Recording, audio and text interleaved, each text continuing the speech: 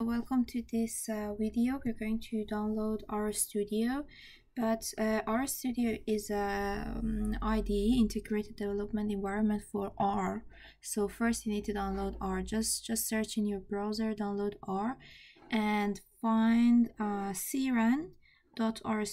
So go here, then find the mirrors. So the idea behind mirrors is that you can find the local node around you, and for example we are in Luxembourg, so we can go for Germany, maybe this one, doesn't matter really. So it's going to be downloaded. Okay, first time.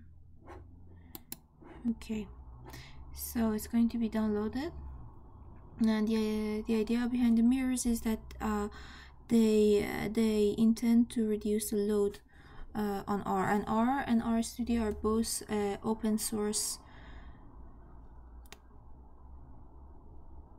programming language and IDE.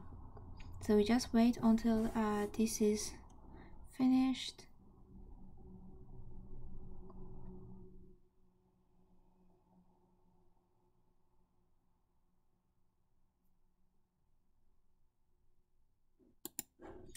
Okay, let's install it very quickly. Yes. Okay, you can install it in other languages if you prefer that. Next. No.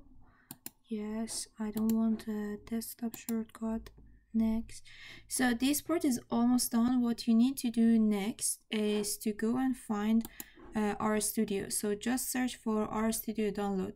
And the day that I'm recording this, RStudio website used to be rstudio.com, and now it's posit.com. So you just need to find this website and go for downloading RStudio. And oh, what happened? So yeah, install R. We did it already, so install RStudio. It's going to be also downloaded. Let's check if the R is finished. Okay, so you have to remember that without RStudio you can still use R, but without R you cannot use RStudio. So I will pause the video until the download is complete. Okay, the RStudio is downloaded. We try to install it.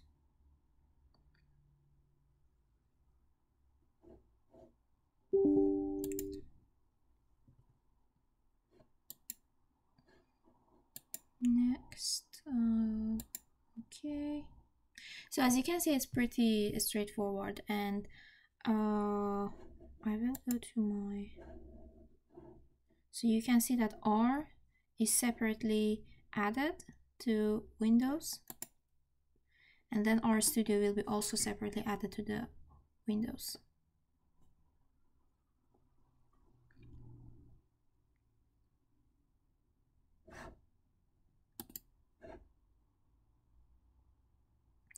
Okay, so download is completed. Finish.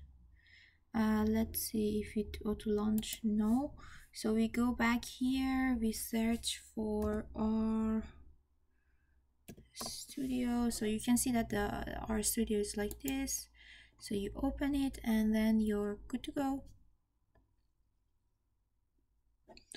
Okay.